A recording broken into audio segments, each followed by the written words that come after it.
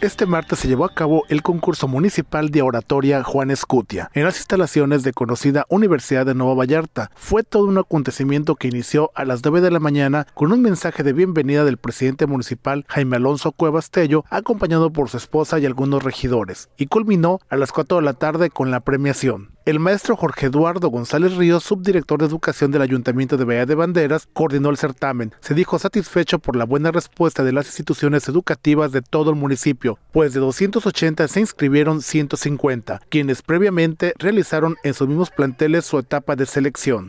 El objetivo es fomentar la cultura cívica en los niños jóvenes de Bahía de Banderas. Esto es a raíz del decreto 7231 que lo emitió el Congreso de la Cámara de Diputados del Estado de Nayarit, en donde estableció el concurso estatal de oratoria Juan Escutia.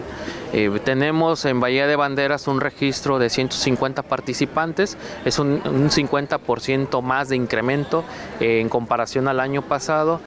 Se trata de 8 categorías desde 4 años de preescolar hasta 29 años de bachillerato. Para fomentar hábitos de lectura, los ganadores se premiaron con lotes de libros, además de reconocimientos, medallas y un incentivo económico de 1,500 a 3,000 pesos. Este concurso es una oportunidad para que los niños y jóvenes expresen los temas de su interés y preocupación.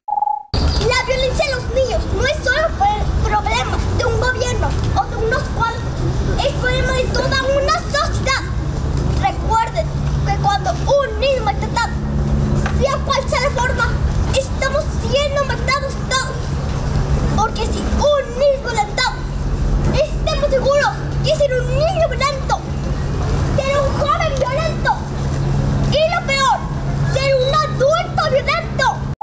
El jurado calificador tomó en cuenta planificación del tema, estructura del discurso, argumentación, dicción, propuesta y dominio del auditorio. Los ganadores de los primeros lugares son Esperanza Dueñas González, Renata Ciuguiri Tadeo Lara, Edén Dominique Espinosa Correa, Dafne Romina Ramírez Alfaro, Lluvia Sandoval Blas, Abril Rodríguez Hernández y Fernando García Araiza, a quienes corresponde el boleto para representar a Bahía de Banderas en el 31º concurso estatal a celebrarse en Tepic. Con imágenes de Daniel López para CPS Noticias, Miguel González Guerra.